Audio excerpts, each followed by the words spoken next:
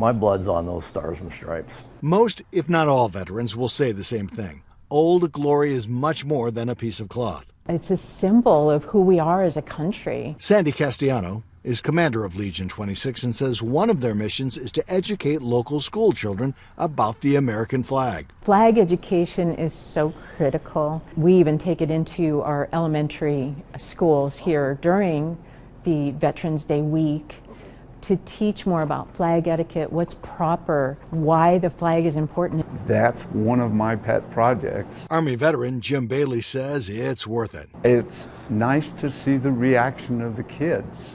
They're really interested in it. David Jett, also an Army veteran, says there's so much more to learn about the flag than just knowing about the 50 stars and 13 stripes. It stands for something, and that's important to me, to make sure in our community that we spend a lot of our time going around to grade schools, introducing the flags, talking about flag protocol, when do you fly it, how do you take it up and down, what do you do with old flags. That's kind of one of the projects that we've taken on as a Legion. Just one of many American Legions that want to make sure what Veterans Day means to them. Don Nelson, Idaho News 6.